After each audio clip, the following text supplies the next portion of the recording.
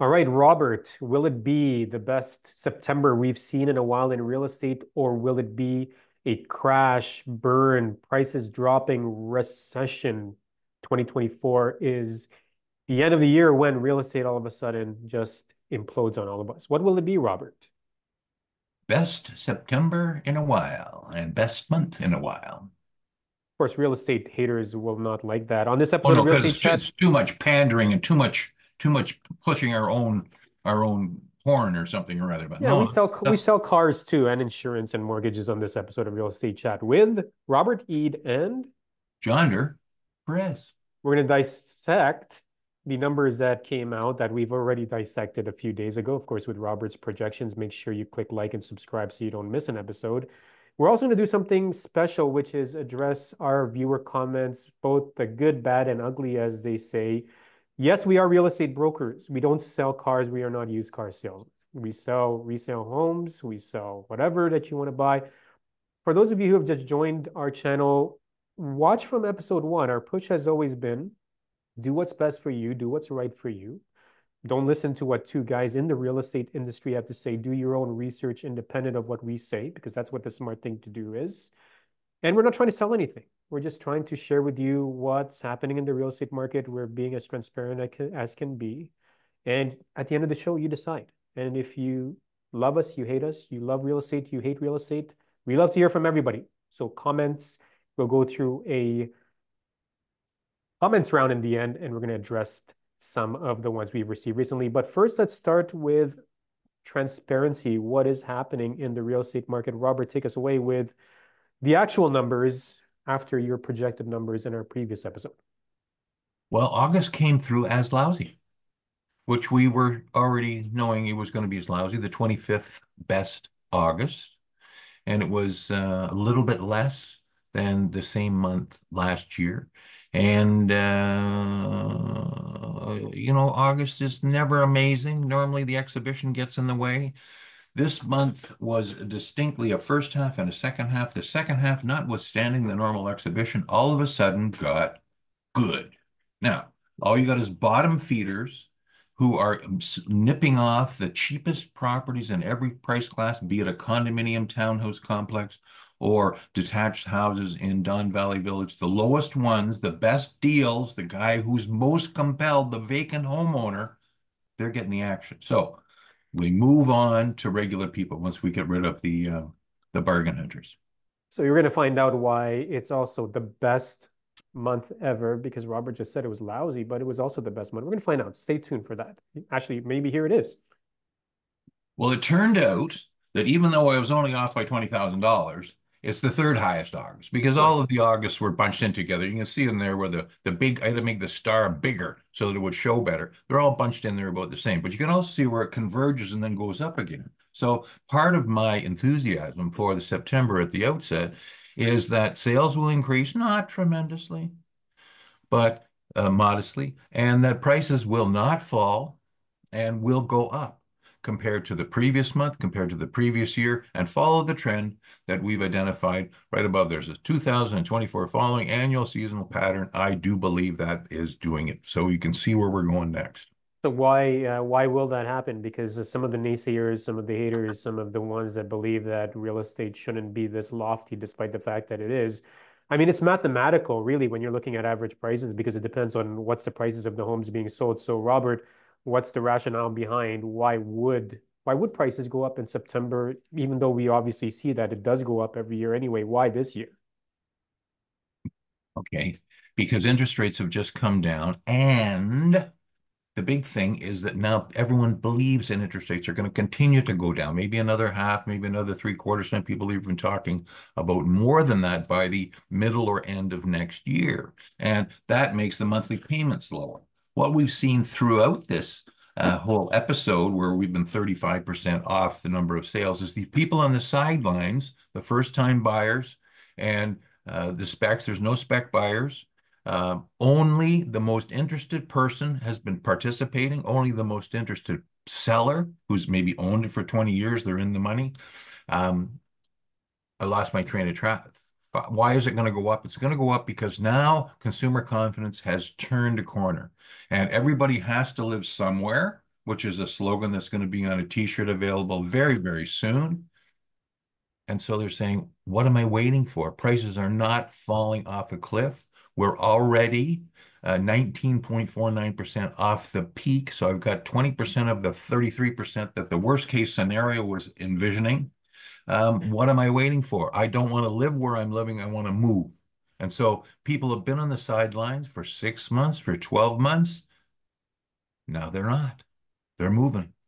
All right, so remember and take note if you're watching this, take note of some of these key points, as many of you commenters are, which is good. We love the engagement because we will touch on some of these a bit later. But for now, let's look at the months of active inventory because the level of inventory has always been a story for the past couple of months, especially the loftier, more recent levels of inventory. So what are we looking at now, Robert, in terms of months Okay, of we active use inventory? months because we don't trust the new listings. We don't trust anything except for the ratio of sales to inventory.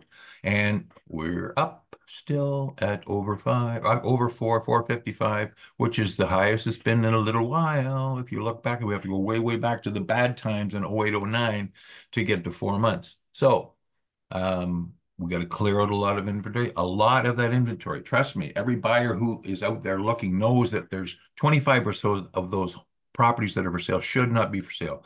They either have a tenant in there that's impossible to get rid of. It's in terrible condition. Nobody wants it. It's got some sort of a nuisance factor. It backs on the 401. It backs onto a plaza. It's got like somebody bought it and now they're trying to get rid of it. And they're just not a greater fool at this time because the inventory supply is so great. So they'll rent them. They'll sell it to somebody. They'll reduce the price.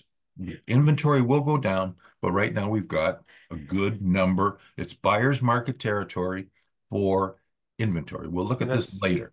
And that's another reason why prices are not dropping as we all are all expecting or anticipating or wishing and hoping they are.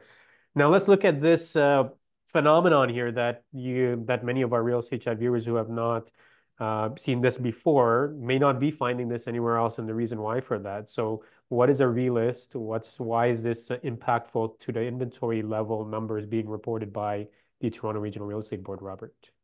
Okay, the only reason to watch this channel, Real Estate Chat with John and myself, is because everybody else seems to be oblivious to what I pushed Jason Mercer to finally put an acknowledgement that the terminate and relist phenomenon, which is a strategy for listing agents, which means it's now been defined by the board. If somebody has a property and they terminate the listing and relist it again, the same property, the same owner, the same broker within the same original time frame as that first listing, it's called a relist, and they count it on this chart, which is buried. You have to know where to look in order to get it. It comes out every month, every district.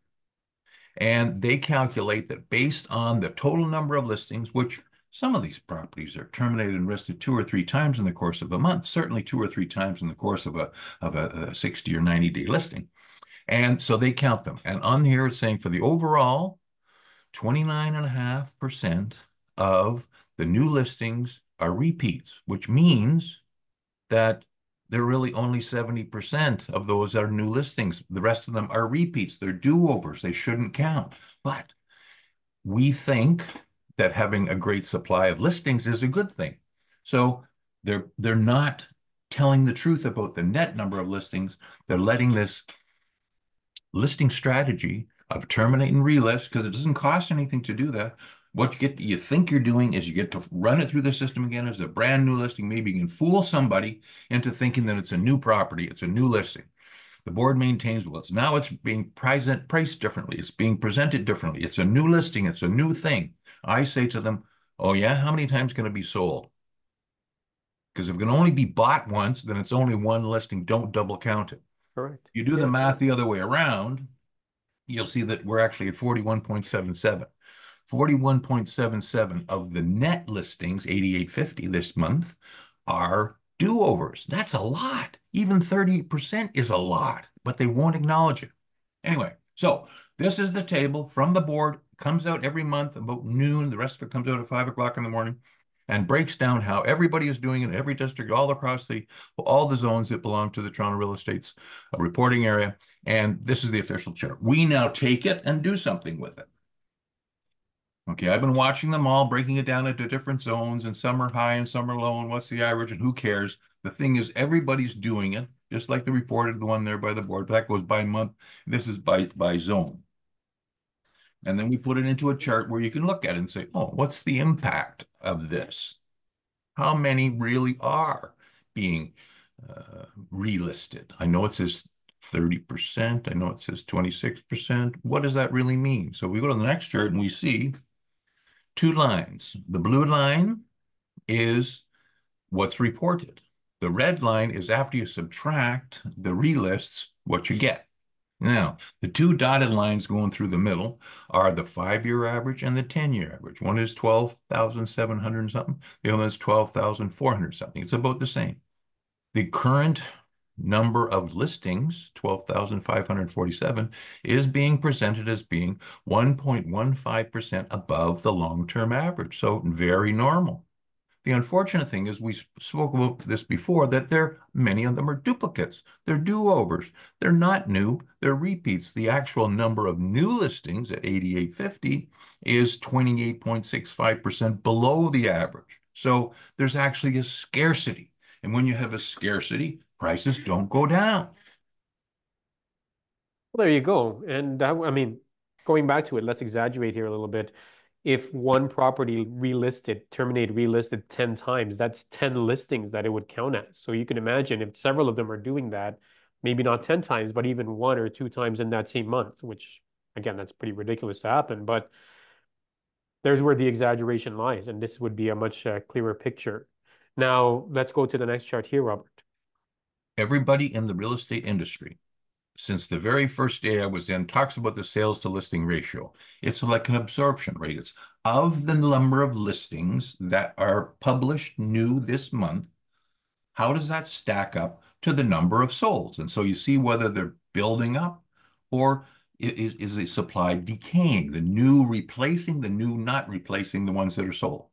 And so if we use those same two numbers that we determined before of the new listings, the number that's published, and net new listings, and divide those into the number of sales, we get two different sales to new listing ratios. The red line, the bottom line, shows the standard method, where every single new listing divided by the number of sales says that 39.65% is the uptake rate. So that's a buyer's market. The buyer's market break even is somewhere around 40, 45%, depending on who you talk to. So I call it 42.5%. So we're in buyer's territory a little bit. If you subtract out the do-overs and divide that net number, 8,850, by the number of sales that we had, then you get 56.21 take-up rate, which means that it's a balanced market. Now, if the real estate board believes, well, the worst part of it is they pass that number along to Canadian Real Estate Association, who adds that into the Canadian, and Toronto's the biggest board anywhere, the greatest volume. And so it distorts all of the volumes, the new listings and the new sales to new listing ratio all the way across the country.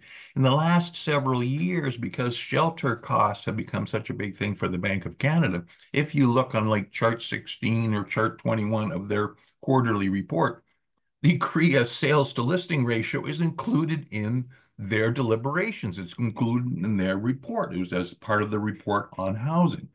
So the difference between a buyer's market at 39%, 40%, let's call it, being taken up, and a balanced market where more than half are being sold is quite different. A, if you're a seller, and B, if you're a buyer. So how can they both be true? They both can be true based on some dumb math.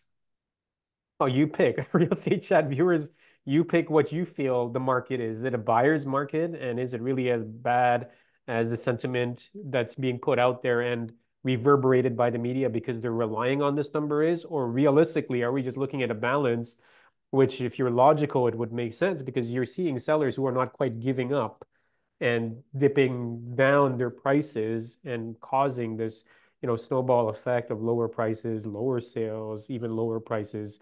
So to me, I mean, it makes sense how Robert puts it here, which is more of a balanced market. So moving on, Robert, a tale of two different area codes. What's going on with the 416 versus the 905? Okay. First of all, 905 is huge and growing. 416 has finite boundaries. A lot of the sales within 416 are condo. Normally, the ratio is 60% of the sales are in 905. And within the whole area, 60% of the house of the units sold in a month are condominiums. It's different in each of the zones, 416, 905. So we look at them separately. And what we saw from doing that is that they're out of phase with each other. We saw initially, maybe we go to the next one, which I think is price. Pardon me. Okay.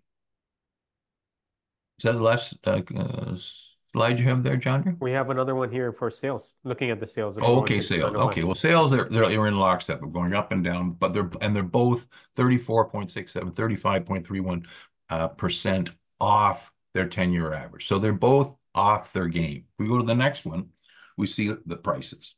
And this is where it's been trading back and forth. I got a whole bunch of jargon up in the top corner talking about this ratio of 150% of the sales, 64, are in 905. And so when 905's price is higher, it pulls the average up. And if 905 prices, which it was for the longest time, it's lower, then it pulls the average price down. In recent years, let's say it's been going up and down, up and up and up and down. Jason Mercer, in his explanation of why prices didn't change, has said there's been a greater number of detached properties selling in 905 than the condominiums in 416. And so that pulled their price up or didn't let it fall as much. Whereas in 416, which is the pinky number, it fell further because the mix of houses in Toronto it went down further. Now, compared to the previous month and compared to a year ago, it's not really that bad. The Toronto prices went up compared to a year ago. We see we have a little 1 year mark on there. So the 905 market is different in that they only have one land transfer tax. And if you're on the cusp of being able to afford something or not, and every bit of down payment that you have makes a difference, because it's sort of 5-to-1 ratio of what you have in down payment is what you're going to afford. If you can save $20,000 as that extra land transfer tax, that means you can pay $100,000 more by going across the border of Steeles, Right. the border of Etobicoke Creek, the border into Pickering to get away from that extra land transfer tax. Now we can go into whether land transfer tax municipal is good or bad and what revenue it goes into and what's it spent on, what was it supposed to be spent on and shouldn't have been and wasn't and all that stuff. It still happens. It's a factor, just like the stress test. It's an extra cost of acquiring a property, and people try and avoid that. You can't avoid the stress test. The stress test was very much important in knocking down the prices, stopping the appreciation, and making it difficult for people to get back into the market when interest rates went up 5%, 6%, 7% was the first mortgage rate. Add 2% to that, it makes it just a little bit more difficult to buy.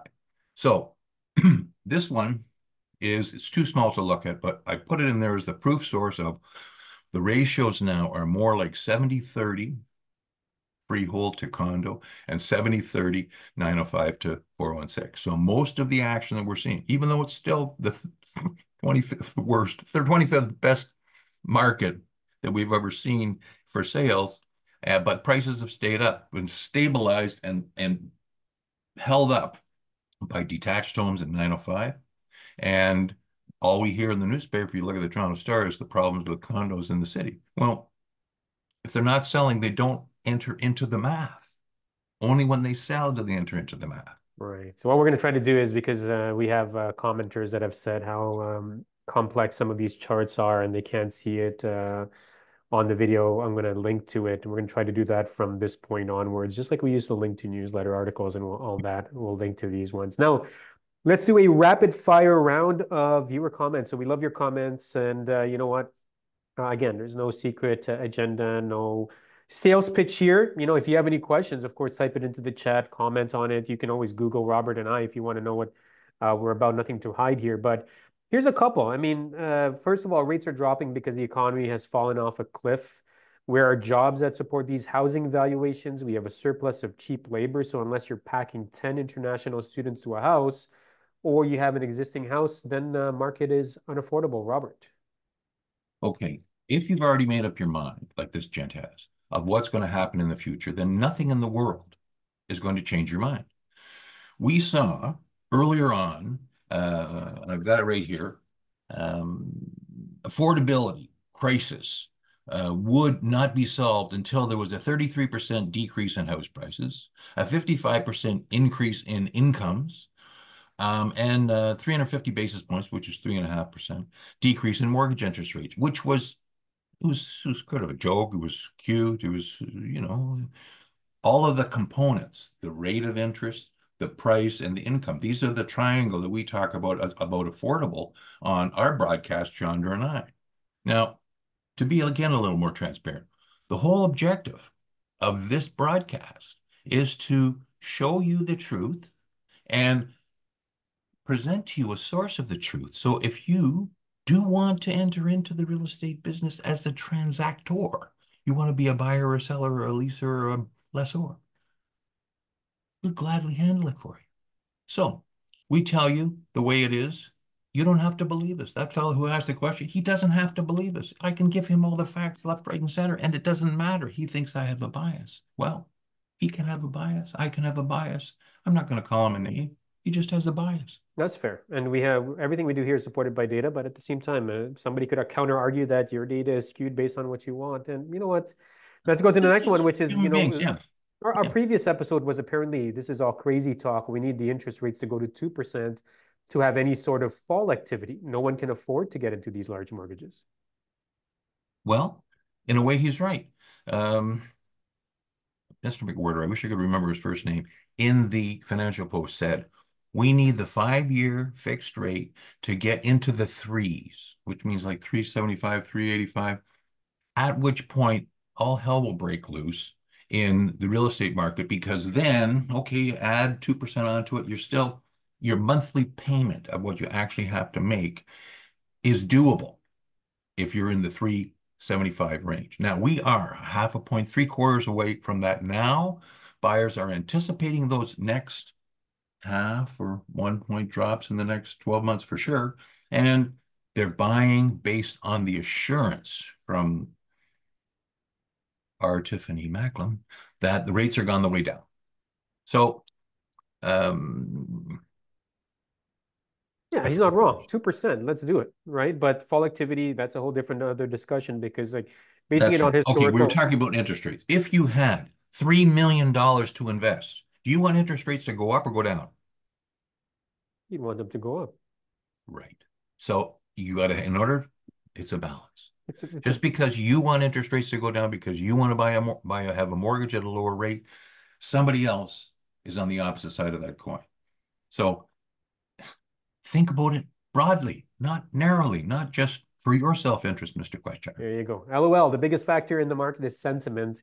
And I don't know anyone that's feeling bullish. This is one from our regular viewers and regular commenters. So this is much appreciated. It has very little to do with rates. So feeling of sentiment, we talked about this in the past, right? That rates do Consumer have, confidence, consumer yeah, confidence. rates tie in with confidence, and this is not wrong either. But is anybody feeling bullish? I mean, this is a good point. Is anybody feeling bullish in this market? Despite rates are already dropping. So Didn't why you go why to our why is it? meeting yesterday? In our meeting yesterday, they talked about all of a sudden things are getting hot. Not everything, but only the good stuff. Guess what? The good stuff. We saw 10 years, nearly 25 years of everything selling. Now it's just the good stuff.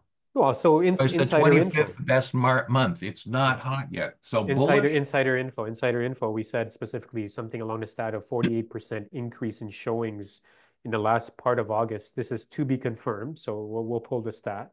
But a surge in the last weeks of August in terms of showings doesn't necessarily will translate to sales, but it gets there. But it also means that people, I mean, the feeling of bullishness, when were people bullish? During the pandemic when they drove the prices up? After that, it went off a cliff. Like when do you feel bullish at any point in the cycle?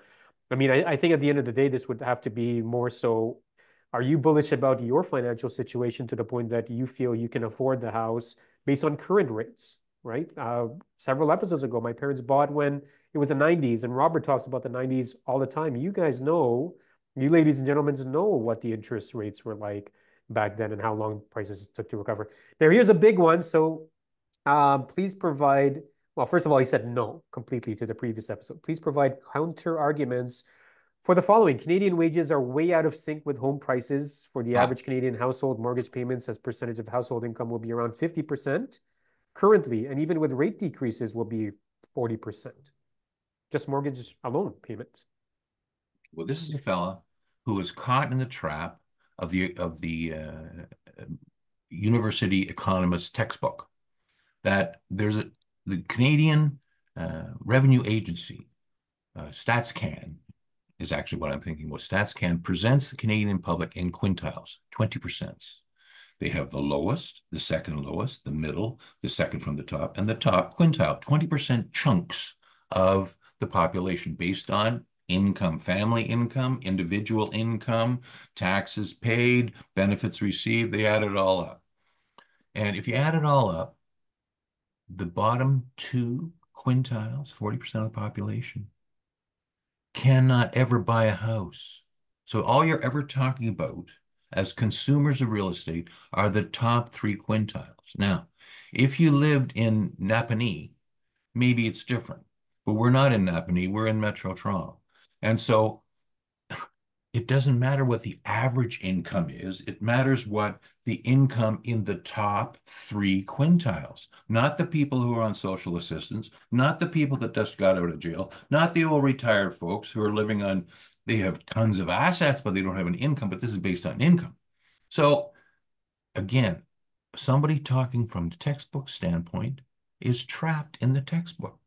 If they can get out and see the world, buy a house, live in it, they'll know what they're talking about. In a textbook, you don't know anything. Well, let's see if this one comes out of the textbook then. Economy is weakening. Unemployment is above 6% and rising. Inflation, while decreasing, is still high. Real GDP growth is negative, skewed by low-skilled, low-productive immigrants. Canadians simply are not saving enough to afford saving for basics, let alone housing. Fears of layoffs are also present. So This is a doom and gloom. 17-year-old who learned that from somebody else. He has no life experience. He has no brain because you got to live somewhere. If you're living in your parents' basement because you're 17 or because you're 37 or because you had a house and got divorced and you're 57, maybe it's a terrible story. Maybe it's the time of life. But all that crap is Statistics Canada. Okay. It's not about life. Life is about how are you doing in your job? Do you feel like the other fellow was saying, I call it consumer confidence. Do you feel like this is a time to improve the quality of your life by getting a better neighborhood, a better school district, more bedrooms, a bigger backyard, a swimming pool, based on the way your life is going right now, the job that you have, and the prospects you have for the immediate future. That's all. Looking at the huge, big, what's the national average for this, that, and the other thing is nonsense. You have to look at, and people buy one house at a time, one purchaser, one seller. It's an individual thing. It's not a group thing. So that's maybe the thing I should have said first. It's Maybe not a maybe group we thing. should maybe we should be interviewing people who have actually purchased housing or are immigrants and working hard and are able to afford housing and don't need to pack as many people into their houses. Who knows? People typically sell their starter condo to upsize. So this is all from the same viewer. But I mean, thank you for your comments because it allows us to share transparency, counter argue if that's the case, and also shed light. And again, at the end of the day, you don't have to believe us. We're just two real estate brokers. Who knows what we're talking about, right? People typically sell their starter condo to upsize. With Toronto's imminent condo collapse, I mean, sure thing, condo collapse is going to happen. They are selling their condos for much less than anticipated, lowering their budget for, first of all, I haven't seen that happen yet. But anyway, prices still seem to be stable. But for much less than anticipated, lowering their budget for their upsizing home budget. So basically, they sold much less for their condo. They cannot afford the next step. All these factors lead to declining home prices. Again, that's not happening. Like most of the comments suggest rates need to decrease down to 2%, around 2% before it stimulates a real estate price growth again. At the current rate, it is simply foolish to expect prices to go up, even though they haven't even sunk. They have like prices have been stable. Prices haven't dropped except seasonally. Robert, I'm going to condo sympathize crash. with this fella because he couldn't know so much about this situation without being involved in it right now. Sounds like he bought something in late 2020 or 2021, and he moved into it with high hopes, but it's too small because he bought it from plans and he moves in there and it's just not big enough. But he bought with his last nickel and he paid the top price. And now he can't get anywhere near that amount of money for it. Even if he rented, he's still leaving hundreds of thousands of dollars in equity. And so he's feeling forlorn. And he says, I can't buy anything else with what my investment will I can sell it for. So I feel bad for him. He's forlorn, but he's not a general indication of the whole market. That's just that one particular guy, which is what I said the opposite about 5 minutes ago. Well, there you go. So thank you for the comments. Keep them coming. Good, bad, ugly. We want to hear everything. We want you to challenge. This is not a sales channel. This is a real estate chat channel where we chat about real estate. We discuss real estate. We dissect literally everything to do with real estate. And And John Drew, and we talk about things in a way that nobody else talks about. What you hear from the monthly pundits and what you hear from the daily newspapers is a point of view aimed at their readers, or aimed at the bank that they work for. Not, we're talking to people who want to buy something, are thinking about it, want to sell something, are thinking about it. Actual participants. And I think you can get that from what I've said in the last two responses to these, anonymous comments. yeah, exactly. And do what's right for you.